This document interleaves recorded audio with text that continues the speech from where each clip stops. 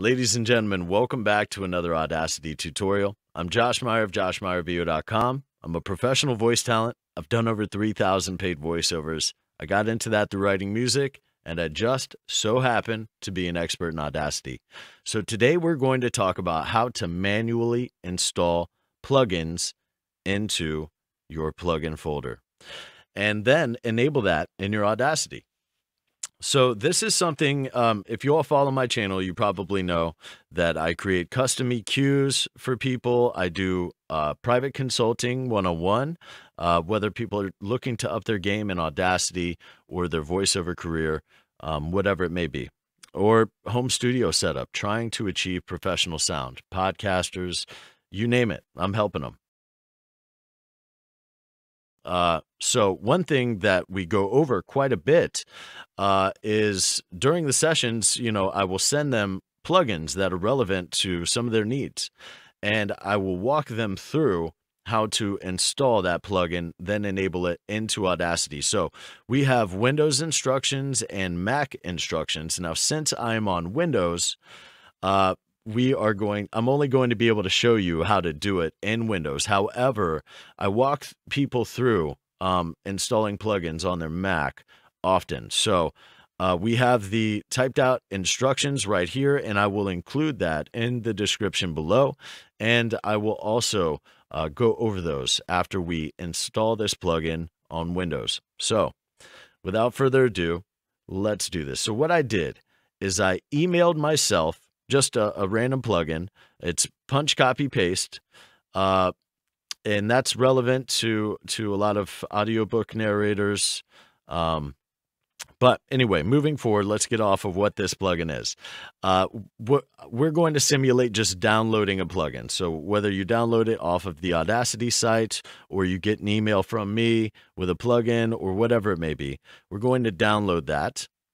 And once we have it downloaded, we will go into the downloads folder or wherever you had it downloaded to, and I'm going to ask you to click, drag, and drop and put that onto your desktop.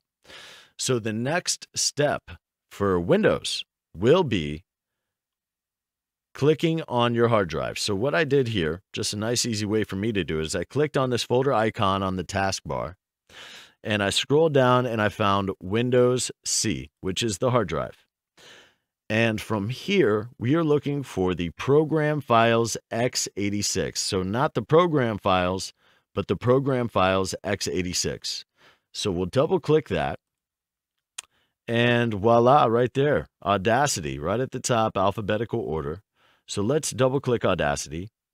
And we see the plugins folder. So we're going to double click the plugins folder. Okay, great. So this is a list of all of your plugins. So what do we do from here? It's easy, baby. It's easy. We click, drag, and drop the new plugin into the plugins folder. And yes, grant access. So pow. Now we need to go back into Audacity and enable that.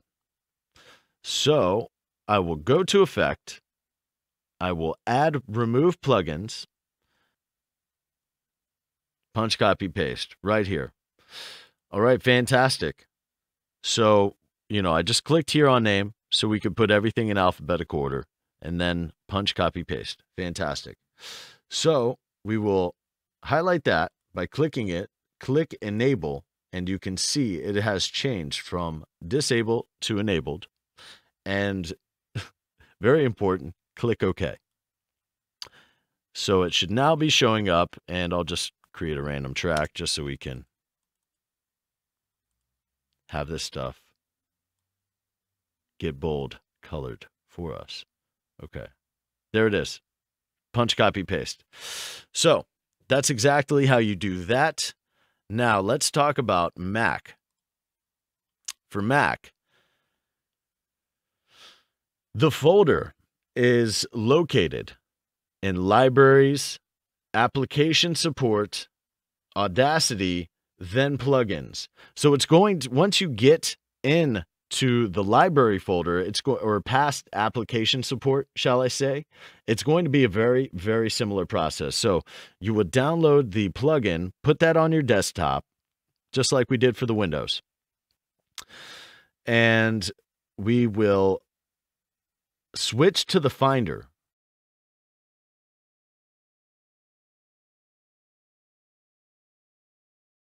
You hold down the Option key, and then Library will appear.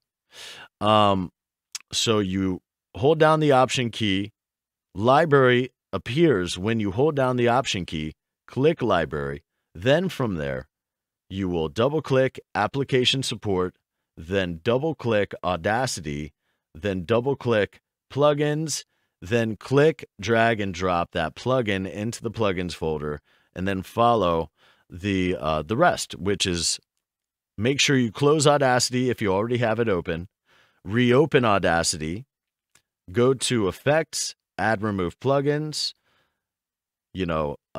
put your plugins in alphabetical order so you can search the name of the plugin. Click that, click Enable, then click OK, and you're all set. So that's exactly how you do that. Now, just a side note, I am building a course on creating your own custom EQs. I will keep you updated on that. I would believe it's likely available at the end of the year or the beginning of next year. And I've got more videos coming your way, so stay tuned. I'm not going anywhere.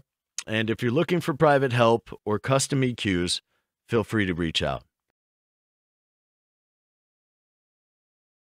Until next time, stay safe, stay positive. I got your back.